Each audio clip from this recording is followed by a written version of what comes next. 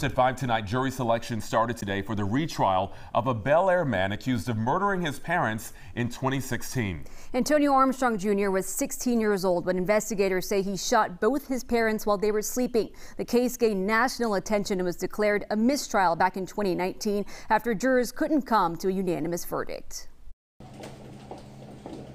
Antonio Armstrong Jr. was present in court Monday as a judge and attorneys screened a pool of 120 potential jurors for his retrial. The prospects were questioned for several hours on their ability to be unbiased and Armstrong's right to be presumed innocent until proven guilty. The potential jurors were also reminded in detail of their would-be responsibilities as the trial is expected to take up to a month to complete.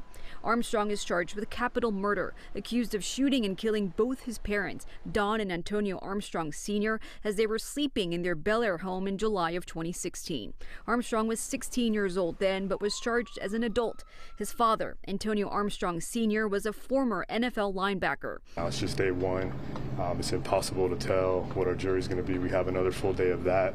Then the lawyers will have the opportunity to talk to the people that are left. But we have some really smart people in Harris County, some really intelligent jurors, some very thoughtful questions, and I think overall we're very happy with the people that show up. And I talked about this case for 6 years. I've done enough talking. You guys have heard all the evidence in the case.